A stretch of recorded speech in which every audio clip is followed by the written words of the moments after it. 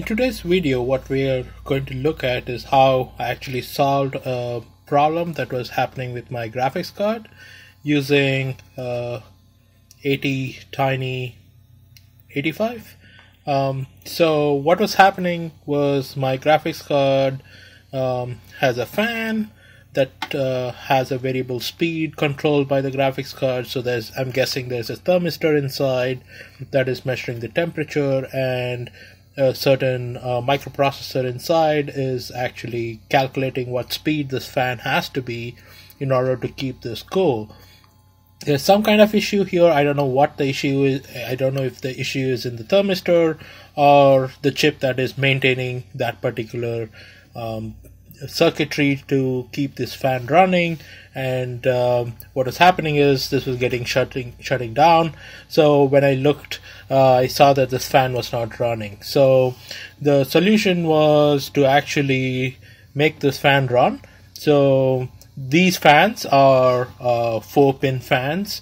So in the 4-pin fans, if you just connect the 12 volts and the ground, this fan runs at the maximum speed. So that is not what we want. What I wanted to do is probably change the speed using a knob or something. So that's my solution. So basically I'm using AT-Tiny85 that is connected to a potentiometer, and as I rotate the knob, the fan speed changes. Right now it's all off. Let me turn it on. So there you go. So now the fan is running, and okay, it's booting up, so it turns off. Okay, now it's back on. So now you can see as I increase this particular knob, the speed of this guy increases, and as I decrease it, the speed of this particular fan decreases. So what this AT-Tiny85 is doing is actually generating a PWM signal that is controlling the speed of this particular fan. So now if I put it all the way up there, you can actually hear the fan. There you go. That's the maximum speed. So when I'm playing a video game or something, I just turn it on all the way to the top, and when I'm just doing a normal browsing stuff, I just put it somewhere around 50% or 25%. That is good enough to keep this cool and running without shutting down.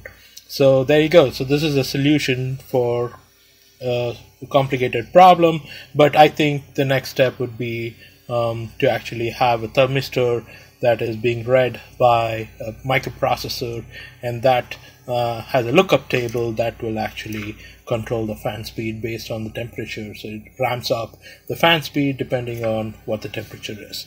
So again, this is my naive attempt at doing this. In future, probably as I improve this particular circuit, I will post videos on it. The 4-pin computer fans are made up of these 4 connections. The first one is ground and 12 volt. So if you just connect these two, the fan will be spinning at the highest speed. And the third connection is a sense. So basically you can detect what the fan speed is. So you get a pulse for every rotation. So basically you count the number of pulses. So that way you can count the number of rotations per minute as a function of time, and that way you can get what the speed of the fan is. So this is also called as tach as well. So in some instructions you will see that this particular pin is called a tach pin, and the last pin is a blue wire, that is the PWM signal. So here it takes a signal of somewhere around 0 to 5 volts. This is just a standard that they have designed for the fans, and the signal should be a PWM signal that is around 21 to 25 kilohertz. So it's not a very specific value, but it has to be in this particular range. So once you give a PWM signal in this particular range, you can actually control the speed of the fan by just applying a PWM signal. So what is a PWM signal? So PWM stands for pulse width modulation. So what this is made up of 2 different levels. So basically, let's say you have 0 volts and 5 volts, and the signal that you're generating in this particular frequency, 21 to 25 kilohertz, is required for the fan. So let's say you have 0% duty cycle. So basically you're not applying any pulse over here, so that's why you're not going to be rotating the fan. fan, but the fan has some inbuilt mechanism, so if it's below a certain value it has a lower speed that it maintains. But anyway, so let's say you create a signal which is just on 25% of the time.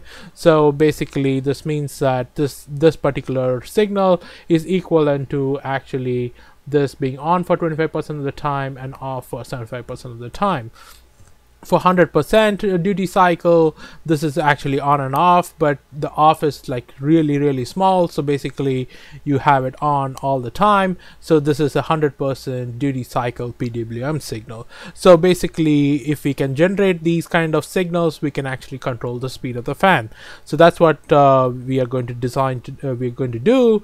So here there are two different approaches. So the first thing I went with was to use a ESP8266. It has an ADC, does Wi-Fi, has a serial port, so this was ideal. But the only issue with this is it can't do a 25 kilohertz PWM signal. So the maximum that I got it to do reliably was 1 kilohertz, and 1 kilohertz signal was is not going to work with the fan that we require.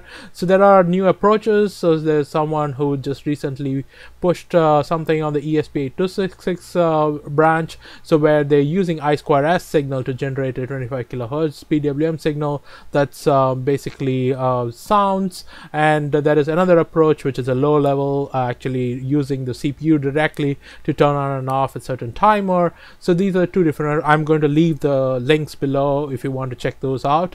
I haven't gotten time to actually check this particular thing, so I just switched to ATtiny85. These are less than $1 to buy, so they come with a voltage regulator, but you can just apply 5 volts and ground directly, and you have 5 pins. So basically this can do 25 kilohertz PWM because it's pretty much an Arduino chip that is like the equivalent to Adafruit's Gemma chips.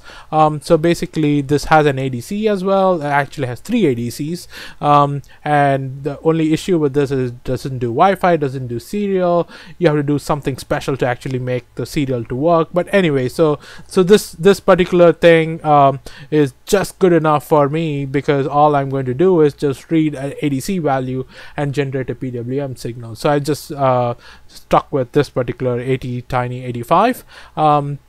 So basically this is the overall circuit diagram. There's no overlap. So what I'm doing is I have a potentiometer that has a 5 volt and 0 volt. So when this potentiometer is all the way to the left, so you're going to get 0 volts coming out from here, and all the way to the right you're going to have 5 volts. So basically you can actually generate different kind of voltages from this particular orange line.